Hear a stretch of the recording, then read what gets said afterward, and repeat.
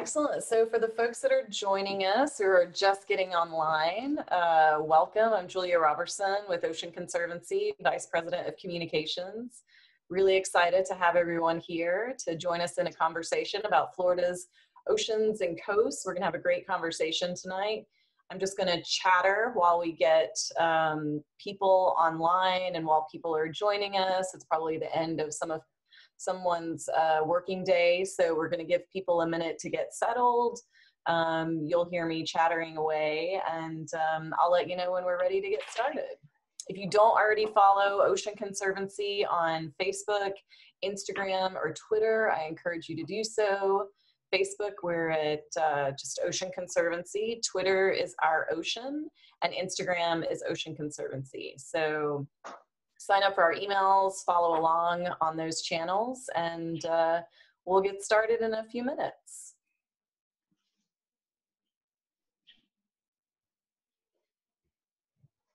And thanks again for everyone who's joining us today. We are having a conversation with JP Brooker, our head of our Florida program, and Captain Benny Blanco, fly fishing guide.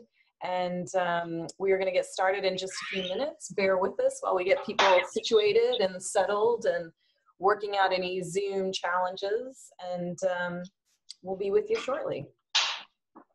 Great. It looks like we've already got a great number of participants. We're really excited to chat with you all. Thank you for taking an hour out of your day to join Ocean Conservancy and Captain Benny Blanco.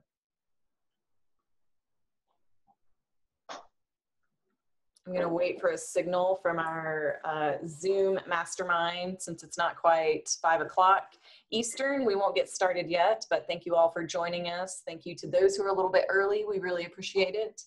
And for those that were early and have heard me say this a few times, apologies, but please be sure to follow us on Facebook, Twitter, Instagram. Be sure to sign up for our emails so we can keep you informed about future events like these.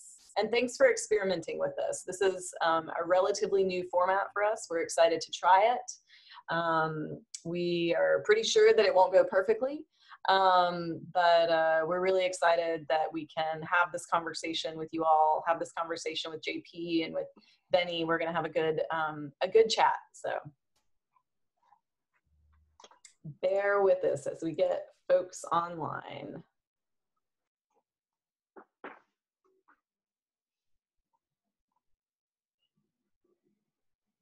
Excellent. Looks like we've got folks joining. Hi, everyone. For people who've just joined, I'm Julia Roberson with Ocean Conservancy. I'm going to be helping to kick off this conversation with Captain Benny Blanco and JP Brooker. And we're just letting people get settled into the Zoom room, and we'll get started soon. So thanks for joining us.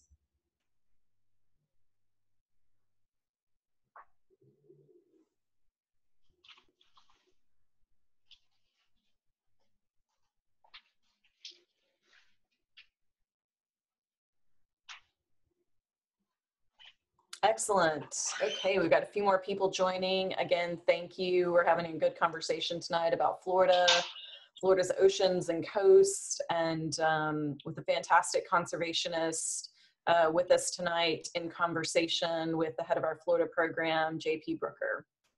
So thanks everybody for spending an hour with us. We're just waiting for people to get online, and we'll get started shortly.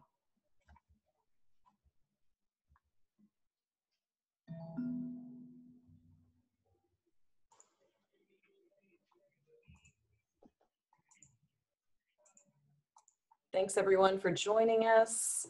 The good news is you won't hear from me during the majority of the conversation because I'm sure you're getting sick of my voice, but I'm just helping to welcome everybody in. Just a quick reminder to follow us on Facebook, Instagram, or Twitter, so we can be sure to keep you updated and informed with all the news, all the ocean news, as well as what's happening in the state of Florida. We've still got a few people joining. I'm just checking the list. So bear with us. Thanks in advance for joining. And we'll get started momentarily.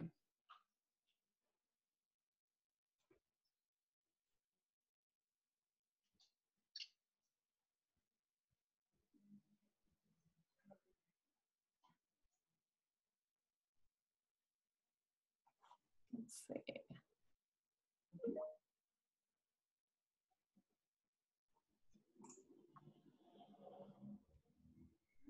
Excellent. I can see a few more people joining. Fantastic. Thanks everyone for spending an hour with us towards the end of your day. We're going to have a great conversation with Captain Benny Blanco and JP Brooker. We're excited to talk about some of the pressing issues facing Florida's oceans and coasts. And we really appreciate the questions that have been sent in advance that our two panelists are going to cover. We'll also take the time for some questions for those of you on the phone that haven't been able to provide those questions yet. So don't worry, I will go through all of this again. But again, thank you everyone for joining us. Please be sure to follow us on Facebook, Twitter, and Instagram, and sign up for our emails. And I'm just waiting on our mastermind behind the scenes to tell me when we can fully get started.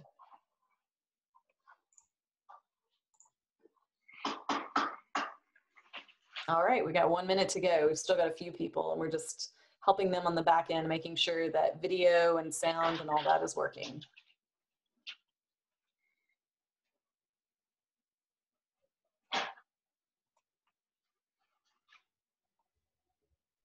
Excellent. Just saw a bunch of new people join. Thanks, everyone. I'm Julia Roberson with Ocean Conservancy. We're going to get started in just a minute.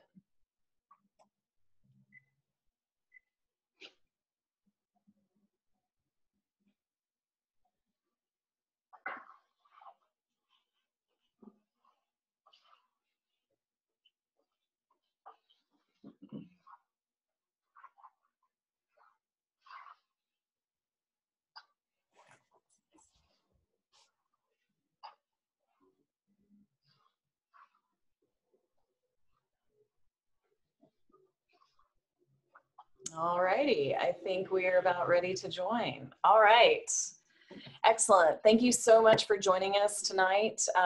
For those of you who just joined us, I'm Julia Roberson, Vice President of Communications at Ocean Conservancy, and welcome. Thank you so much for participating in this virtual event, Currents and Crossroads. We're going to have a great conversation with Ocean Conservancy on Florida's incredible and also threatened ocean and coastal environments. So this is a new experience for us. We're trying out Zoom like so many of you. I know you probably spent a lot of time on Zoom and online in recent weeks, so we really appreciate you spending another hour out of your day with us, and we're going to make it entertaining and informative. Please be patient if there's any technological glitches. There probably will be, but we will sort through them together, and I'm just going to run through a couple of the Zoom basics for everyone. So hopefully you've already figured this out, but to listen, you're going to click the join audio button in the bottom left corner of your screen. This is going to give you the option to listen depending on what device you're on. If you're having any difficulties, please send a chat to the host directly, and they can probably help you figure that out. After the main program, we are going to have a short Q&A session, and some people, like I mentioned, have already submitted questions ahead of time. But you're also welcome to ask a question by clicking the Q&A button in the bottom middle of your screen, which you all should be able to see. So like I mentioned, I'm Julia. I'm here to just kick this process off. And with Ocean Conservancy, I'm Vice President of our communications. We are all here because we love Florida, and we're excited to talk to you about the health of Florida's oceans and coasts and what we can all do about it. So just a quick bit of background on Ocean Conservancy. Many of you know us and have supported or worked with us or volunteered with us over the years, and we're so grateful for that support for us and for the ocean and for the coast that we all love. Ocean Conservancy has worked in Florida for more than 3 decades, I believe, and we're known for our deep bench of science and policy expertise, our strategic advocacy and outreach chops, and we work on some of the greatest challenges facing the ocean. And what makes this different is that we do it with partners. We believe that the problems facing the ocean are too big to solve alone, and that is why we work with wonderful people like Captain Benny Blanco, which is someone who's here with us today and we'll hear a little bit more about. Every year we run the International Coastal Cleanup. So it's the world's largest single-day volunteer event on behalf of the ocean. And in 2018, more than 30,000 volunteers picked up almost 500,000 pounds of trash from Florida's beaches and waterways. And so we are so grateful to all of those that have participated in an International Coastal Cleanup, and recognize that this year it may look a little different, but there's still things that we can do and that we need to be tracking for Florida's oceans and coasts. So today we're going to talk to you about some of those things, including sea level rise and water quality. We'll be joined by JP Brooker, who is head of Ocean Conservancy's Florida program, and Captain Benny Blanco, host of Guiding Flow TV, a Fox Sports show that is equal parts fishing and conservation. So I just want to give a brief bit of background on our speakers. So JP was born and raised in Florida on the Indian River Lagoon in Brevard County. His family first came to Florida from the Bahamas in the 1850s, eventually settling in Key West and Tampa. JP is based in our St. Petersburg office. He's got deep expertise in federal fisheries issues in the southeastern United States, as well as on Capitol Hill, which is where I am in Washington, D.C. He has expertise in coastal and conservation issues in Florida, including water quality, sea level rise, ocean acidification, and ocean trash and plastics. And JP is also an avid diver and enjoys spearfishing, surfing, fly fishing, and he and his wife are raising his 2 young daughters to love and care for Florida's oceans and coasts. And now I'm excited to introduce and tell you a little bit more about Captain Benny Blanco. So Benny is an award-winning conservationist, fishing guide, and television host. Benny spends most of his time deep in the home waters of the Everglades. I think you were like just coming back from there as we were getting this whole thing set up, which is awesome. I want to hear about that. So you primarily fish out of Flamingo in Everglades National Park.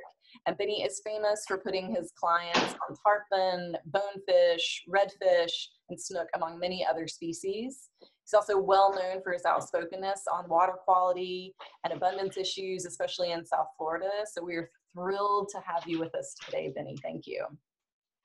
So let me talk a little bit about what the event's going to look like. So we're going to have a poll question, which I believe our host is going to display in a minute. That'll display on your screen and you'll be able to vote. Then we'll turn it over to Benny and JP to have a conversation on some of the issues that I've just discussed. We'll take some of the questions that were sent over in advance, as well as ones from those on the phone.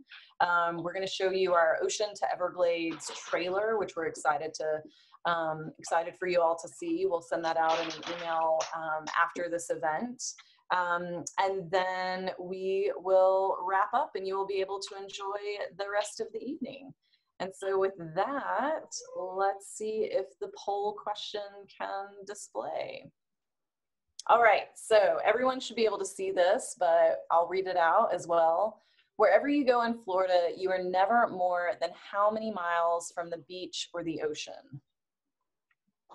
Hopefully everybody's answering that.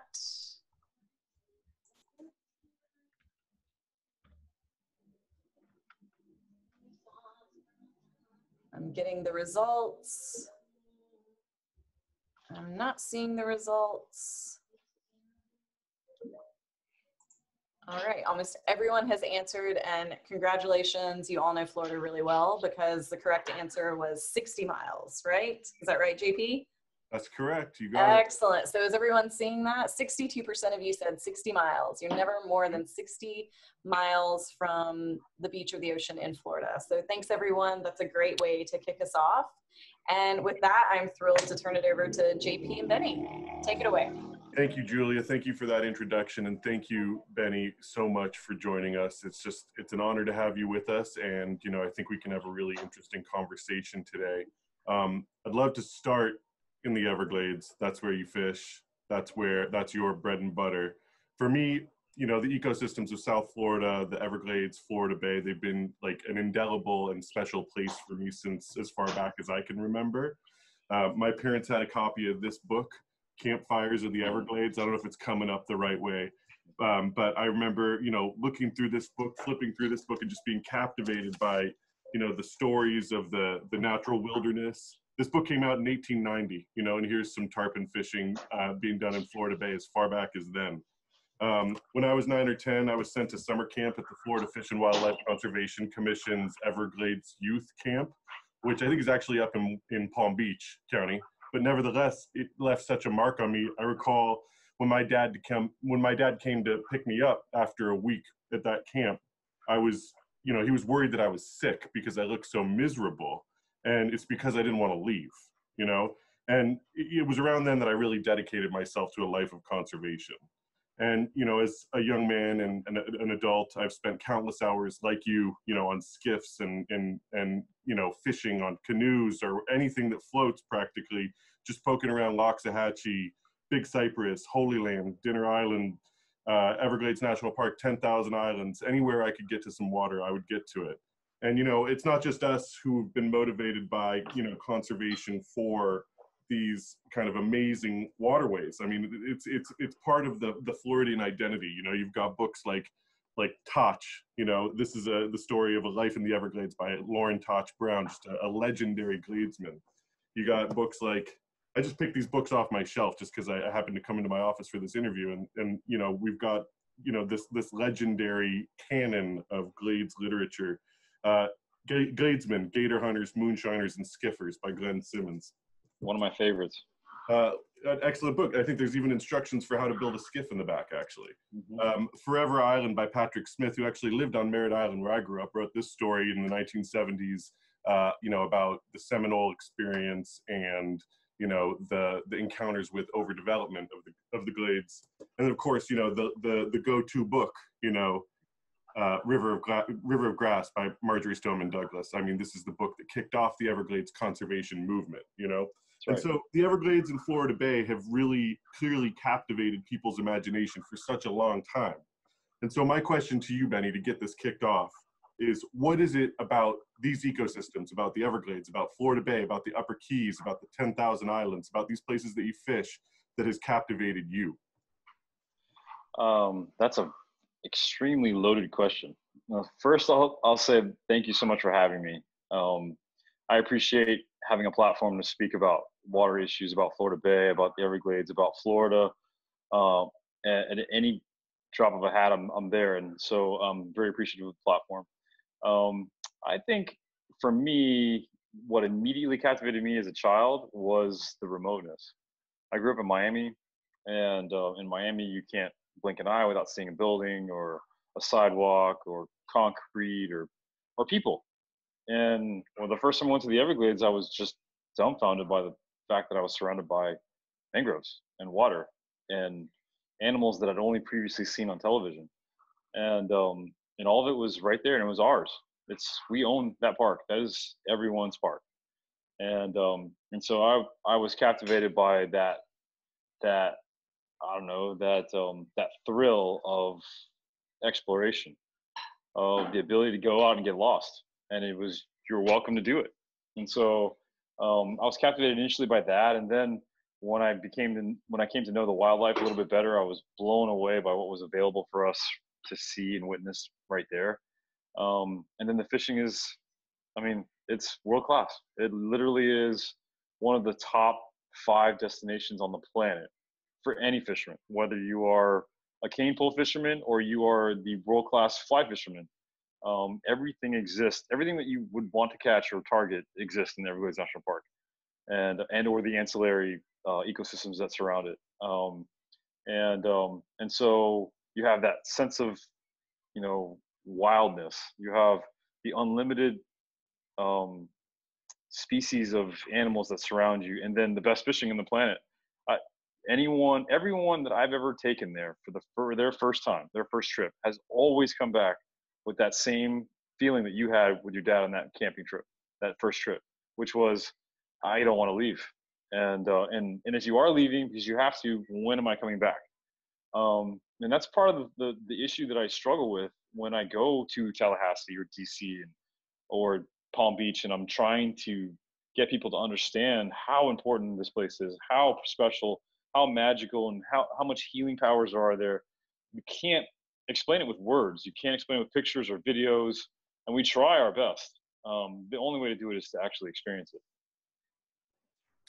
Yeah, completely. I agree. I mean, there's no substitute for deep immersion into the glades or into Florida Bay. It's just so remote. I think you put it so perfectly. So what is it about that remoteness that's worth preserving, and what are the threats that are making preserving it challenging that you're seeing firsthand in your decades on the water?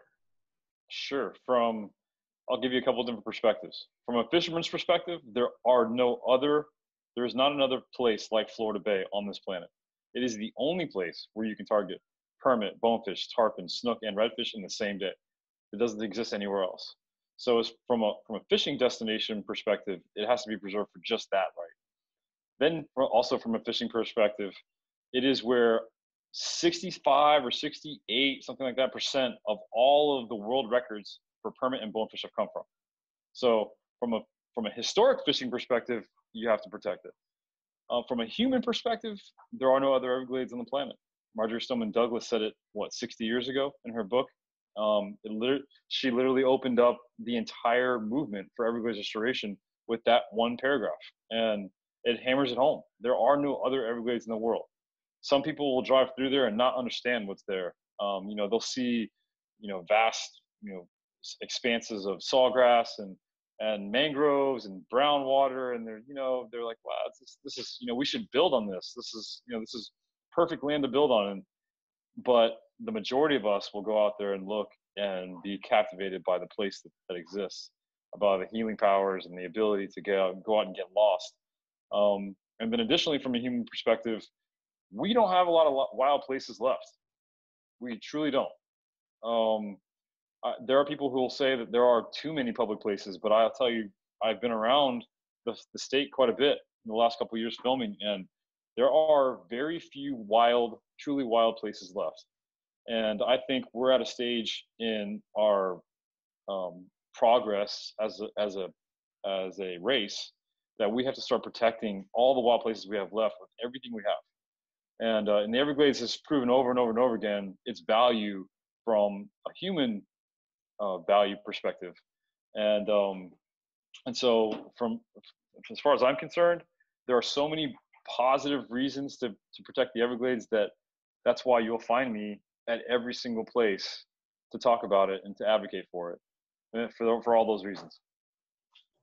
Yeah, I love that. And you are all over the place talking about it. So that is awesome, But so when I think about, your fishery, when I think about Florida Bay, I think of some serious problems that we're really working hard to fix. A lot of groups are working hard to fix. But the problems I'm thinking about are sea level rise, which impacts habitat, it impacts salinity, it impacts, the overall health of the fishery when animals are displaced and, when they don't have that natural habitat that they rely on.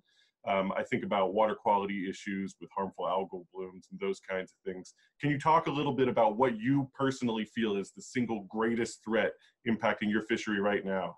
And, what should be done immediately to fix that threat? Sure. It's a really simple thing. Everglades restoration is complicated. There's no doubt. There's a lot of projects, but it's simple. The solution is simple. We need to restore clean freshwater flow down through Everglades National Park into Florida Bay. Doing that solves all of the problems above. Florida Bay is in a constant state of hypersalinity. And for those who don't understand what that is, that's when we are dealing with way too much salt. Currently, we're taking refractometer readings on a daily basis in Florida Bay that rate anywhere from 37 to 40 parts per thousand, which is saltier than seawater, in a bay that has been historically brackish. It's a brackish estuary, and all of the critical game fish in the state of Florida rely on that brackish estuary at some point in their life. And we have not had a brackish estuary in Florida Bay in decades. Our best years are years when there's a decent balance between saltier than seawater and some fresh, and but never in a completely brackish scenario like it was historically. That solves a couple problems. One of the bigger issues that people will identify with immediately is what we saw in the news 2 years ago, which were the Lake Okeechobee discharges that went to the east and the west coast, in the St. Lucie River and the Caloosahatchee. And that was a result of the damming of the water that we have around Lake Okeechobee. And as you know, when we have a heavy rainy season, the lake cannot hold water without being threatened of damaging the dam. And whenever there's a threat of damaging the dam, the Army Corps has no choice at this point except to send water east and west to estuaries that never historically got that fresh water. And that's damaging enough, right? To send fresh water into a saltwater ecosystem, from 0 to 400 million gallons in a day. That'll destroy any ecosystem. But what's worse than that is that those legacy nutrients that are in the lake and the nutrients that come from big ag and urban development all around the central Florida, they collect in the lake and then they're discharged into those estuaries. So not only are they getting all that fresh water, but they're getting high phosphorus, high nitrate water that completely destroys everything. On the West Coast, it causes this supercharged red tide. Red tide already exists in the Gulf, historically, offshore. But when that red tide hits, that that high nutrient water that comes out of Lake Okeechobee becomes a supercharged red tide. And we saw that in 2018, where it literally killed everything: dolphins, turtles, seagrass. Everything. We saw birds falling out of the sky. That's terrible, and that should never happen in the state of Florida. The state of Florida is a tourism-based economy. There's no debating that. 120 billion a year or something like that. And this one issue around the lake and Everglades restoration is destroying 3 estuaries, and every estuary in between. So if we can continue to rally around Everglades restoration and place a high priority on projects in the Central Everglades Plan, which include that reservoir that we got approved in 2016, that was just recently got a permit from the Army Corps of Engineers, that they just recently mobilized to start building with the South Florida Water Management District. Prioritizing that, making that a priority to happen now, means that we can collect that water that is full of phosphates and nitrogen, and we can treat it, clean it, and send it into the Everglades National Park. And that solves a couple problems. One is we're not sending as much fresh water to east and west when there's a major rainy situation, and we're sending fresh water into Florida Bay. Florida Bay desperately needs that fresh water for the hypersalinity issue, but more importantly, because of the compounding of sea level rise in Florida Bay. So if Florida Bay is not getting that fresh water from the Everglades, it's already in a hypersaline situation. You add sea level rise, and now it's super hypersaline, and the opportunity for us to have a scenario like we had in 2015, where we had these big algal blooms that were caused by hypersaline, super hypersaline situations, will become more frequent. And what we've seen in Florida Bay is we've had 2 in the last 35 years, and they're completely devastating. They destroy the bay, the fishing, and the economies that surround them. So it's a complicated process to get there, but the solution is simple. It's clean water back down through Everglades National Park into Florida Bay. Yeah, what a perfect answer. And you hit so many points. I had a follow-up question for you, since you're there seeing it. There's a drought right now. April is traditionally the driest month in Florida. It's kind of in between the end of the dry season and the beginning of hurricane season. But we're also compounding the fact that April is the driest month with a historic drought. I'm wondering if you're seeing those impacts in the Everglades with respect to water getting into Florida Bay, or a lack of water, and also, frankly, if you're worried about an increased risk of fires impacting your access to the fishery down there in Florida Bay, and just what that drought is doing for your general outlook. Sure. I always talk from a fisherman's perspective, because that's my professional opinion, and but I can also tell you, because I've been involved in all these meetings, that when we have these major drought problems and no water at all on the Taylor Slough side, which is the eastern side of the Glades, it causes major issues for wading birds. It causes major issues for the peat. That's the top layer of soil in the Glades, that once it gets dried out, it basically washes away. And the peat literally is the foundation for all that's healthy in Everglades National Park. Increased opportunity for wildfire, there's no doubt. We saw a huge wildfire yesterday in the Everglades National Park that desperately needs attention. And of course, every time there's a major issue like that, it takes resources. It takes the entire park to come to the rescue, and it shouldn't be that way.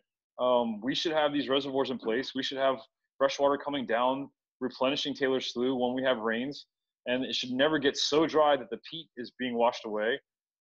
Shame on us for allowing it to be that way, but there are so many domino effect issues that come from hypersaline drought conditions that absolutely could be fixed right now. We started this Central Everglades Restoration Plan in the year 2000.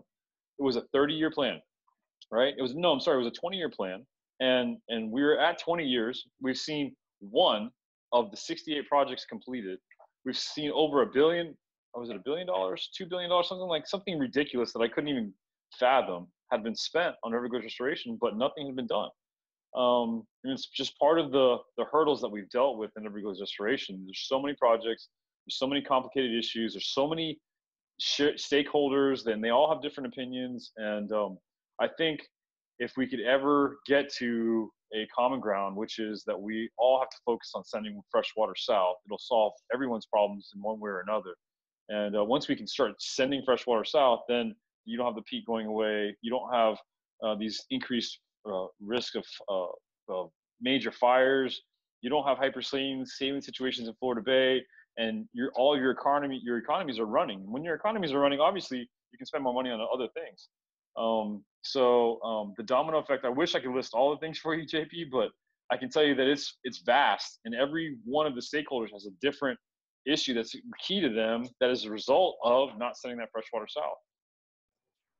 Yeah, I think you nailed it there for sure. I mean, it's really a complicated network with a fairly uncomplicated solution, a network of stakeholders with a singular uncomplicated solution. Let's shift gears a little bit and let's talk about fishing, since you are a fishing guide. Florida is the sport fishing capital of the world. You touched on this. People come from all over the planet to come fishing in Florida, whether it's Amelia Island or the dry Tortugas, everywhere in between on the East Coast where I grew up on the Indian River Lagoon, all the way up the west coast of Florida, all the way to the Panhandle. People are fishing inshore, offshore. Every single square inch of Florida's water is fishable, and people are fishing in it. And, at this point, you're a legendary fisherman in your own right. You've worked, you're on TV. You've worked and fished with some true Florida fishing icons as well, whether that's Flip Pallet or, whether it's C.A. Richardson, who does Flats Class, and many others. And so can you tell me a singular story about a legendary fishing trip, like one that really stands out, and what made it so special? Sure. So I have fished with a lot of legends. There's no doubt, and those days are near and dear to my heart. There's no doubt. I have a couple of days on the water with Flip Pallet and Stu Apt, and I'll go to my grave remembering those days. There's no doubt. My favorite day on the water ever was with Peter Mathiasen, who is an award-winning American novelist who passed away a few years ago. He wrote Killing Mr. Watson, Shadow Country. The list of books that he wrote are just crazy good. And he was a walking encyclopedia for everything historic in Everglades National Park. And I fished with him a few times, but I got to fish with him in Florida Bay on his last trip in the Florida Bay. And every island had an amazing story. And he was particularly vocal that day. And some of the stories that he shared were just, I felt like I was getting a private view into history. We joke all the time about, if I could go back to the 40s and, for one day, oh my God, it would be tremendous. And I feel like that day I did go back in time. And that was very special. And Peter, I know he really appreciated the friendship and the ability to get out in Florida Bay and see it for himself and fish it. I fully believe that right now, if he was here and in good health, he'd be on this call so that he could talk and about Everglades restoration and the importance of Florida's waterways. Yeah, that story Shadow Country, you know, is sort of a legendary book in my opinion. And for those that don't know, it tells the story of this, you know, epic bully in Chokoloskee, who basically the whole town turned out to dispatch and get rid of, more or less, the killing of Mr. Watson. But yeah, well, that's amazing. I mean, what an incredible, you know, person to have out on your boat. Just like, what an experience. Lefty Kreh, who you knew and had met, who is literally wrote the book on fly fishing, Ultimate Guide to Fly Fishing. Just a legendary fisherman in his own right. He said, there's more BS in fly fishing than in a Kansas feedlot. And I personally, I mean, I'm an aspiring fly fisherman after decades of trying to do it. I'm not very good at it, but I like to try. I personally think he's talking a lot about the complexities of fly fishing and, you know, all of the elaborations that it's kind of picked up over the years, you know, to what has historically been called the quiet sport. But I'm interested to know what you think, and has the sport of fly fishing changed since you first got started? Sure. Lefty was a treasure. I mean, there will never be another Lefty. There's no doubt. You could put him in a room, give him any topic, and he could entertain any audience for as much time as you needed to. He could make you fall in love with fly fishing, even if you had never seen a fly rod before in your life. He was very, very special. I think his comment regarding BS and fly fishing had more to do with the average person who becomes a fly fisherman is full of poop. I think that's where he was coming from. And, you know, I see it on a daily basis. I get guys who call, you know, it's the typical call. Captain Benny, I've been fly fishing for 30 years. And that's a sure tail sign from a guide in a guide's world that guy has no idea what he's doing. No, had never really thrown a fly rod, and you're in for a long day on the water. But fly fishing has come, I mean, leaps and bounds since I was a kid. When I was a kid, it was something that was, you know, that I romanticized about, because a couple of these older guys who made it look super, you know, cool. And it was just this like unreachable, I don't know, tier of fishing that you had to be extremely, you know, talented to do. And now, you know, I got 5-year-olds and 6-year-olds coming on the boat with fly rods, and they're watching YouTube and learning how to do it in their backyard. And they come on the boat and they have a double haul who's better caster than the guy who came from Montana who's been fly fishing for 30 years. Now it's just a totally different game, and that's amazing. And I think that lends itself more to what we are trying to do, which is what I'm specifically trying to do, and I know you are too, through the show, is to change the culture of fishing. When I was a kid, the culture was you fill the cooler and you come home and you show everybody with a fish you caught, and that was how you rated your day, you know. And everybody had to eat for months off of the cooler full of fish. And I don't know how I didn't see that when I was younger, how that's not a sustainable scenario. But I certainly realized that as I became a guide. And probably more as the guiding business picked up. When I was young guide in Flamingo, there was maybe 5 guides in Flamingo, and now there's 350 registered guides in Everglades National Park.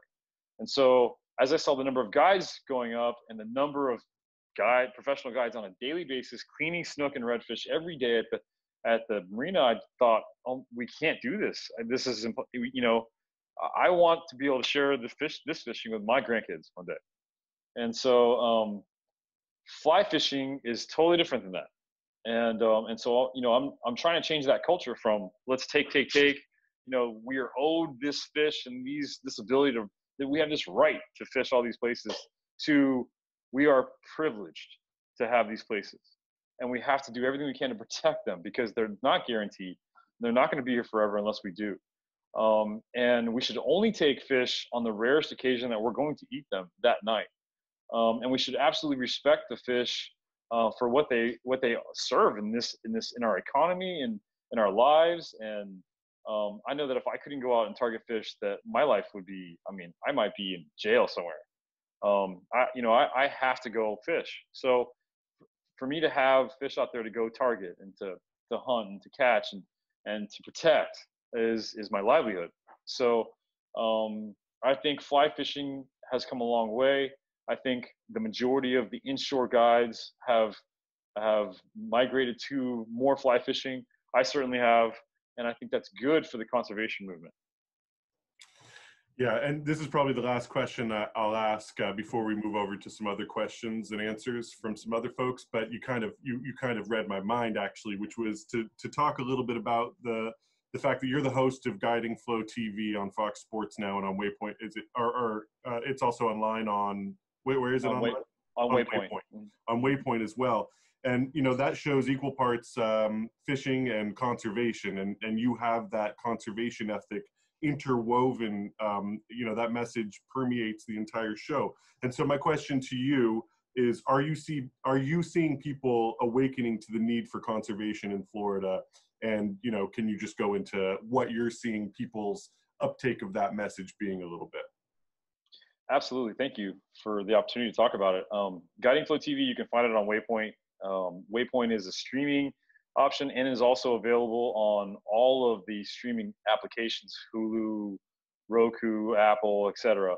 And I did that specifically because my entire game for this show is to get people to watch it. And in the first month, now we've had 2 shows launched in the first month. We have over 3 million views on those first 2 episodes. And that's answers your question. Are people interested in what the conservation message is? And that is yes, absolutely. We've seen changes in the industry since my first show a year and a half ago. Prior to my first show a year and a half ago, none of the TV hosts talked about conservation. None of them talked about the need to protect our water or to put fish back or to only take what you need. None of them did. Now, every single one of them does.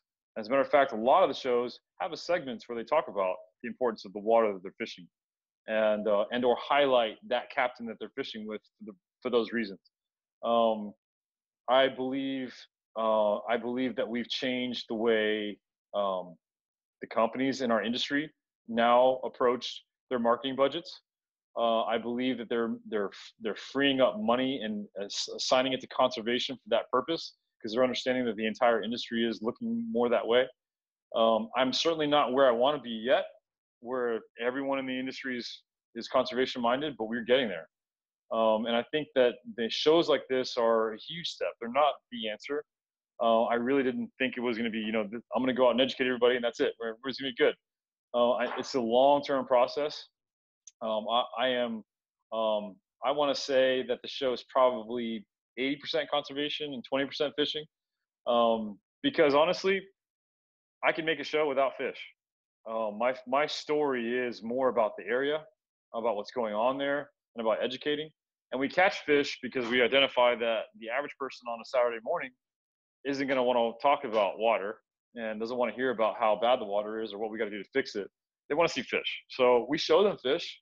And while we're showing them fish, we're educating the crap out of them. Because that's the only formula that's going to work.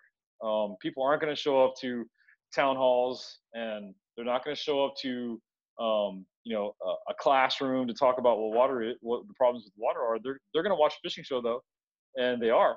And I'm really thankful that I had the opportunity to get started on that last year, and I'm so grateful for the companies who are supporting us this year to get us there.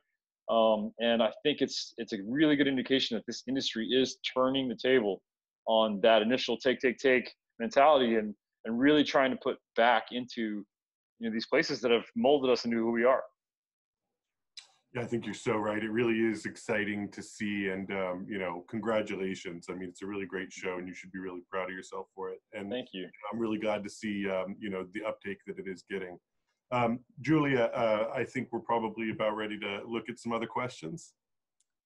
We are. So thank you, Benny and JP. That was fantastic. You guys have just given us so much to think about. And I just love the stories from the experiences that y'all have had on the water. We're going to display a quick poll for people. So if they are wanting to submit a question into the queue, they can do so via the Q&A function in the bottom center of the screen. And then while we're giving some people a chance to do that, I think our host is going to display one additional poll question. Absolutely, there it is. So I hope everybody can see that. So a single native Florida oyster can filter how many gallons of water each day? So everybody take a second to answer that and submit your questions into the Q&A function. And then we will move to the question and answer portion.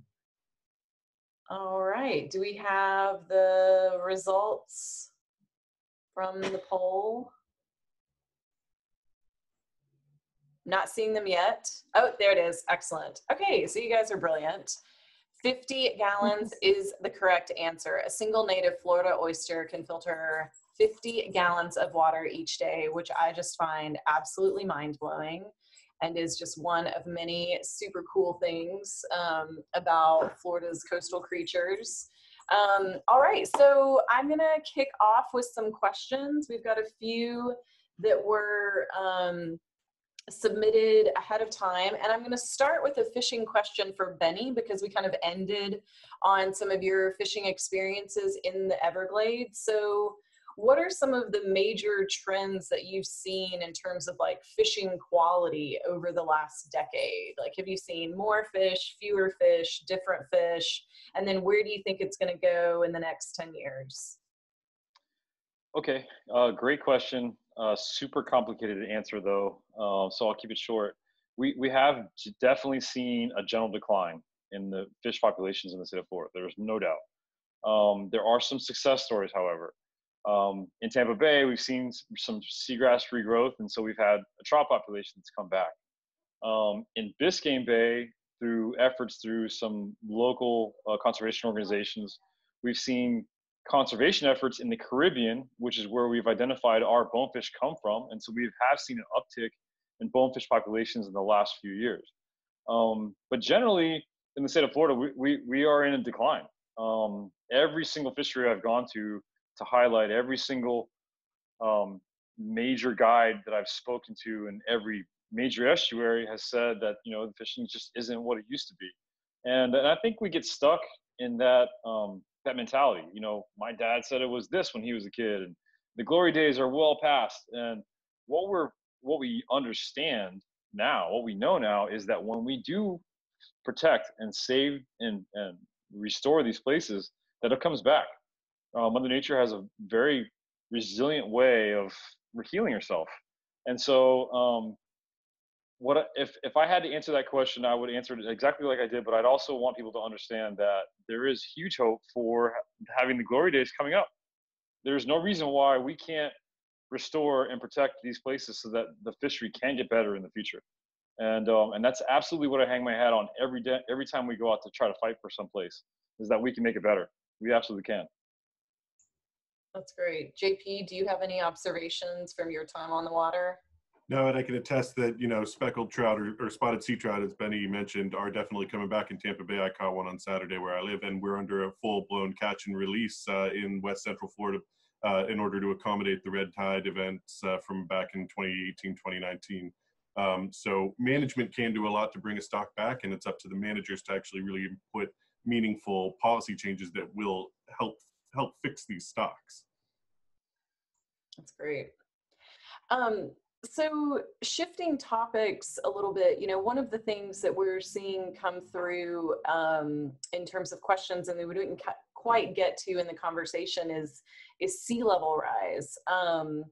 Benny, I'm curious about your observations as how that's impacting some of the, you know, the environments that you see, and, you know, where the sort of hope spots are with an issue like sea level rise. And then JP, to you, I'd love to hear, and some people would love to hear, you know, what are some of the policies around sea level rise that we either need to see or that has recently been enacted in Florida that are sort of bright spots?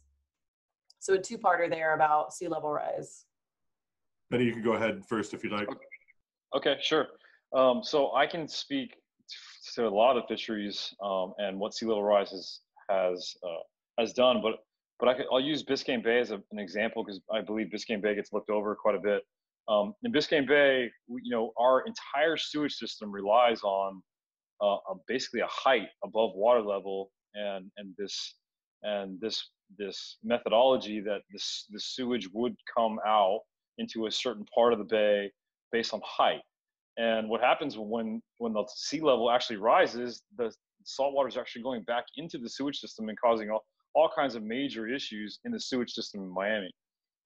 That's the bad news. And that's just one example of what sea level rise is doing here in Miami. But the good news is that through Everglades restoration, the hope and the plan is to restore water flow into the Everglades. And when we do that, we re-energize the aquifer.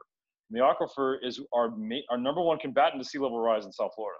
If the aquifer is healthy, if the fresh water is replenished and it's full and it's healthy, then it actually keeps saltwater penetration from the penetration of salt water and the sea level rise around Miami from penetrating into all of our issues inland. And so while there's major problems that we're seeing, we have an answer in South Florida, and it's Everglades restoration.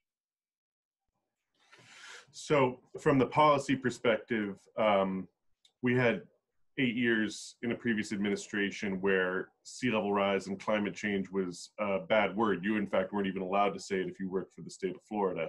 And now, we are seeing some very positive steps in the right direction with respect to actually trying to make some meaningful, impacts with respect to resilience.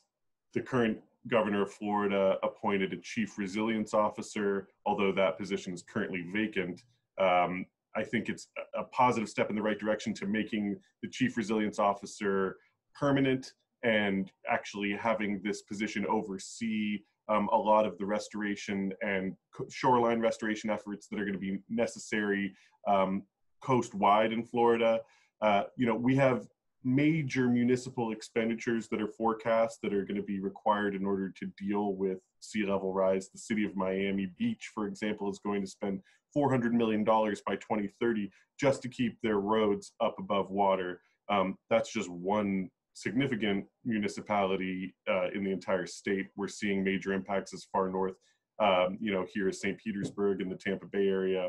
We're seeing issues, in the Keys where there are hard decisions being made as to whether or not we're going to retreat or abandon certain infrastructure, whether that's roads or other gray infrastructure. So I think that the sheer fact that this is becoming a part of the mainstream narrative is significant, because regardless of whether you come from the right end of the political spectrum or the left end, sea level rise doesn't care, and it's going to rise no matter what. And, we need to be proactively finding solutions for Floridians, frankly, because Florida is going to be the bellwether for the rest of the country, probably. We're seeing it first. We're on the vanguard of sea level rise. And, now is the time to be working towards these proactive solutions in Tallahassee. More is needed in Tallahassee, but also on Capitol Hill. That's great. And we've got one other question from the audience, which I think is a nice lead in to the Ocean to Everglades trailer that we're going to show in a minute, is, what are the things that the people on this phone who are concerned about sea level rise and water quality do as members of the public to make a difference to help protect these precious ecosystems and places that not just Floridians care about, but everyone around the country? Yeah, well, I'll take an initial crack, but Benny, if you have some input there as well, I'm happy to have you go as well. But I think, a key thing in Florida is voting for, the types of policymakers that are going to make proactive changes for water quality, for sea level rise, for these issues for the state of Florida. But also getting engaged and involved at the very basic level, whether that means going and talking to your local water management district and giving your input as to what you're seeing on your waterway. If that's talking to the South Florida Water Management District or the Southwest Florida or St. John's, whatever the case may be, we need to hear more from concerned citizens who are out there on the water and who can talk about what's actually going down in their backyards. I also want to say that those are excellent points, and we absolutely should do exactly that. But one thing that the average person can do every single day is to talk to the people around them about it. The part of the problem is that there is just not a general awareness that sea level rise is an issue. And so obviously the people who are on this call are aware of it. And these are the exact people who should be speaking about it.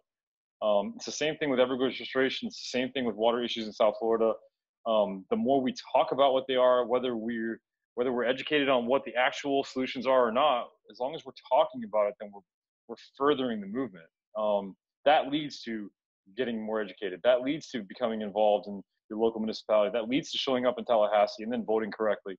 But we have to start talking about it first. So if there's one thing that the average person can do, and that's just to add it into conversation, talk about it, and become educated. And the cool thing, and I say this on my show all the time, is when people become educated about anything, you just learn 2 + 2 = 4. The first thing you want to do is go tell your daughter, hey, 2 + 2 = 4, right? So if you make it a something that you want to talk about, then you will become educated on it. And when you become educated, the first thing you want to do is go share it with everyone. And I encourage everyone to do that. I love that. That's great. Yeah, we talk about the things that we care about. So that's a clarion call for all of us to make sure that we're talking about these issues. One other question before we move to the trailer, recognizing that we're coming up on the top of the hour, is red tide. So we do have a question about what is the main cause for red tide, if there is one, and then what can we do about it? Well, I'll take an initial crack, and Benny, I'd love to hear some of your input as well. But red tide is caused by a naturally occurring microorganism called Karenia brevis. It's been occurring for eons. It is encouraged by nutrient inputs in the water. One thing I would note is that Karenia brevis is named after Dr. Karen Steidinger, who is a living researcher at the Florida Fish and Wildlife Research Institute. That's a testament to how, although red tide's been around for eons, we're still undertaking great efforts to really understand it as a biological phenomena. But there are studies being done at University of Florida, at Florida Gulf Coast University, and elsewhere that are drawing the connections between human nutrient inputs, human-caused nutrient inputs, and red tide blooms and outbreaks, and drawing that connection and showing that our nitrogen and other nutrient inputs can fuel and turn a naturally occurring red tide outbreak into something that devastates the coastwide economy, does unprecedented fish kills, and ends up being one of those events like we saw in 2018 and 2019 in Southwest Florida. But Benny, feel free to add anything. Yeah, that was perfect. I'll just reiterate that it's a naturally occurring thing, and but the nutrients that we have constantly put into the water on our coastlines absolutely contributes to, and that's what you're alluding to, that they're studying that connection right now. But it's a pretty obvious thing to me. It's an obvious thing from the fishing community perspective, the guys who are on the water every single day. When red tide starts to show up offshore, we see it.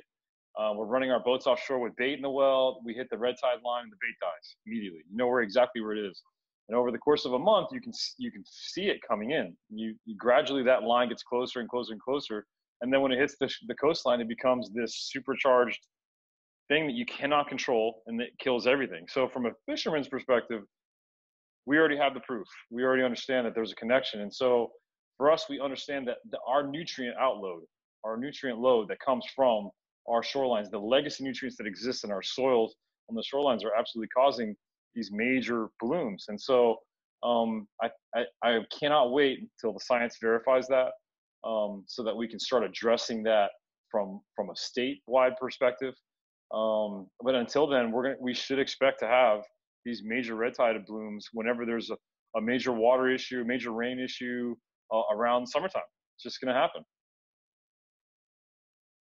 Yeah, that's great. All right, so we are going to move to the Ocean to Everglades trailer that we want to show to you all. That was a great note to end on, Benny, talking about the connection between the ocean and the coasts and what's happening there. And so we're really thrilled to show you all the trailer for the Ocean to Everglades, which is a 3-part docu-series telling the story of those connections between the ocean, between our coastal environments in Florida, between the Everglades. And part 2 of the series features Benny. So Benny he's been generous with his time tonight, but he was also incredibly generous with his time, letting JP ask him all sorts of questions while people were filming him. So thank you, Benny. And we've got a few other environmental leaders featured throughout the film. And I also want to give a huge shout out to Isaac Mead Long, who's on the call with us today. So he's a Florida-based filmmaker who did a fantastic job directing and editing the series. You can find the entire series online at oceanconservancy.org/O2E film. So we'll show you the trailer right now, and then we'll come back for final thoughts from Benny and JP.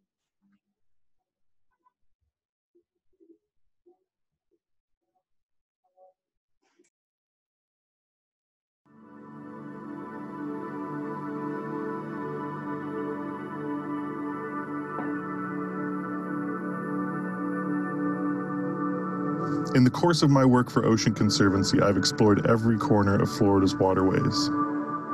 I've discovered extraordinary places, witnessed amazing wildlife, and learned important insights from my fellow Floridians. The ocean and the Everglades are deeply interconnected. What happens offshore has an impact inland, and what happens here in our community has an impact out on the water. All of these ecosystems are interconnected. So the Everglades onto the mangrove forests, onto the seagrass beds, they're acting as nutrient and sediment traps, and their health directly influences the ability of these corals to persist. You can't do harm to one and not think that you're not harming the others. So we're all interconnected, and our waterways is what keeps Florida the jewel that it is. Yeah, absolutely. 20 years, I want to see this bay healthy again. I want to see freshwater flow. I want to see communities that are educated and aware of water issues and are sensitive to our effects on them. And if we can get there, then we'll see a healthy state, a state that can combat sea level rise and climate change.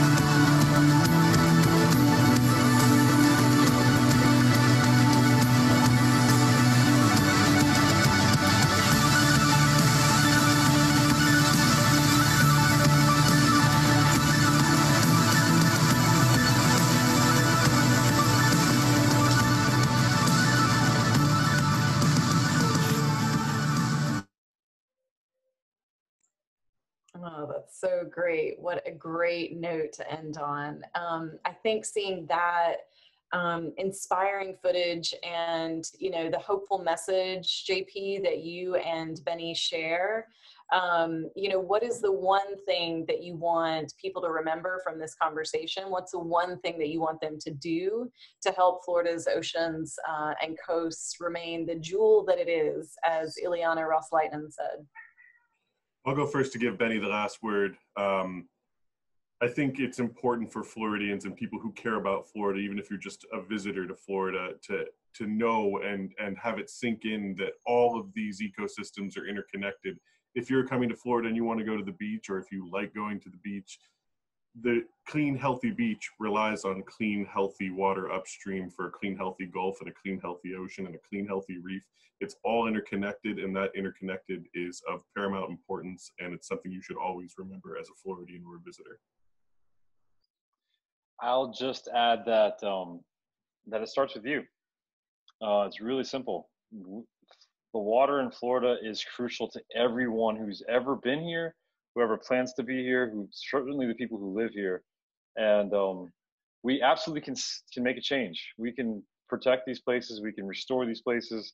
We can combat sea level rise with a lot of the tools we already have. But it all starts with you. I was just a fishing guide in Everglades National Park who simply wanted to just put people on fish every single day. And now I've interjected myself in all these places and seeing positive change from that. And it really just starts with you. That is a perfect note to end on. Thank you so much, Benny. Thank you, JP, for a great conversation. Thank you to all of the participants who stayed with us for this evening. And we'll be sending an email where you can watch the entire O to E series. And, you know, if there's questions that we didn't get to, which we definitely did not get to all of them, we will try to figure out a way that we can get those answered for you. So keep an eye out for your email. Again, thank you, Benny. Thank you, JP. Enjoy the rest of your evening, everyone. See you soon. Thanks, y'all. Thank you.